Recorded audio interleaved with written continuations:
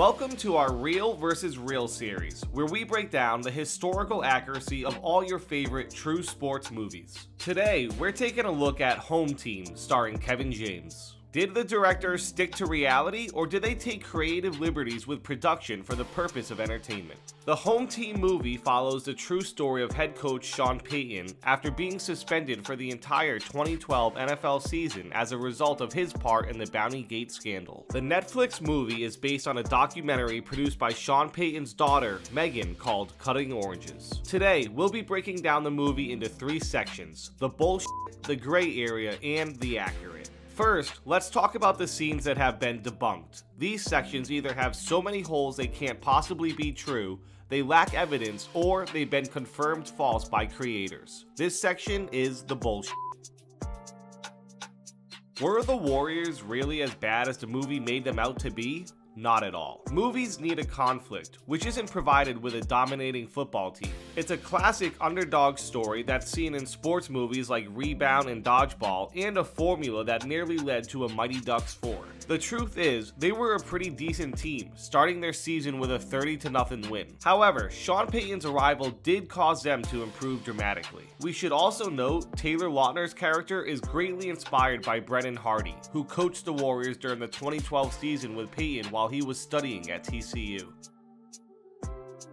We found no evidence that the grotesquely humorous scene where the entire team gets food poisoning and begins to vomit violently on the field happened in real life. It's another reminder that this is a football comedy, which keeps it one more step removed from real life.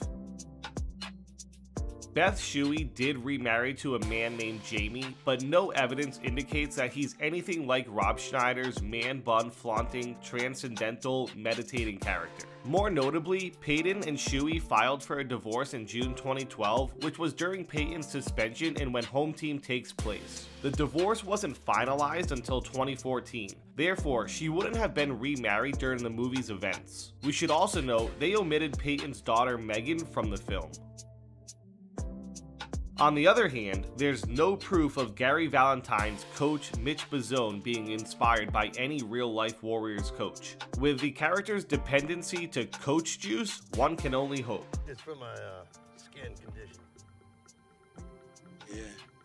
We've now reached the gray area. These scenes are either unconfirmed or contain partial truths.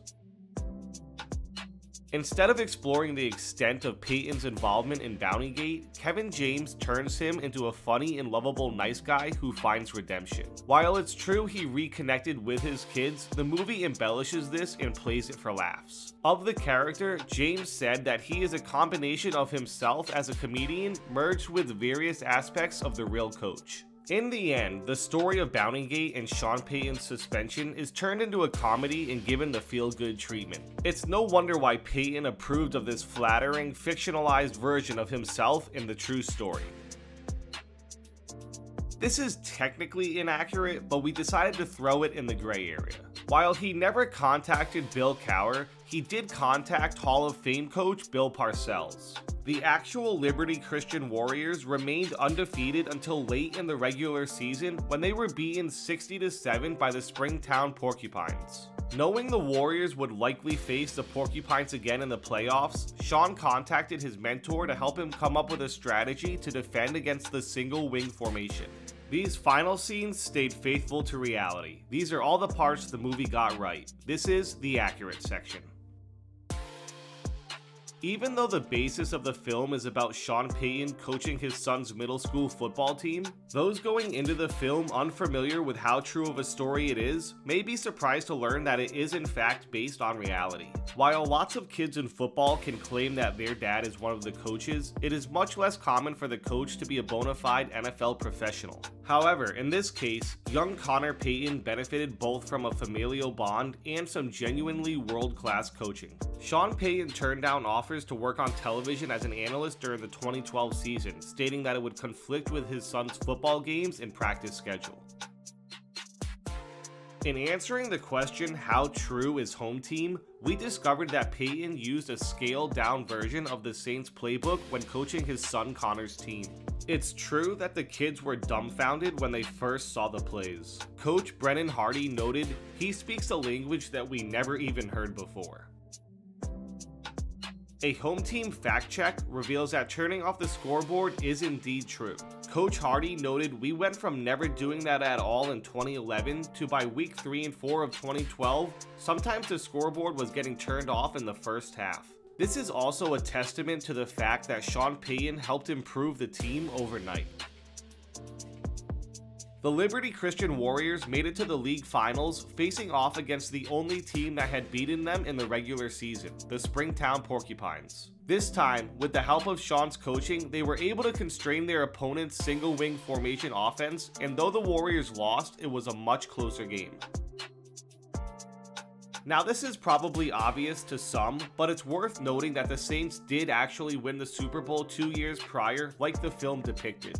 He was the head coach of the Saints at the end of the 2009 season when they beat the Indianapolis Colts in Super Bowl 44. This was during the time that the team was involved in the Bountygate scandal and a little over 2 years prior to the start of Sean Payton's suspension in April of 2012. Sean Payton felt the best thing about the suspension is the time it's allowed him to spend with his children. Payton also noted it was a much needed break from the angst of the NFL, and it allowed him to get back to the basics and remember why he loved football and coaching. The home team by no means takes an honest or in-depth examination of Payton's involvement in Bountygate. It instead offers a comedic fictionalization of what he did during his season-long suspension. While some of the details about Sean Payton's life during that time are in line with the true story, it's obvious Kevin James is not a truthful reflection of the real Sean Payton. Making a Mighty Ducks-style inspirational comedy is probably the most flattering approach you could take to his story. It makes perfect sense that the coach gave the movie a big thumbs up. Let us know what you thought down in the comments, as well as what true sports movie you'd like to see us cover next. Thanks for watching.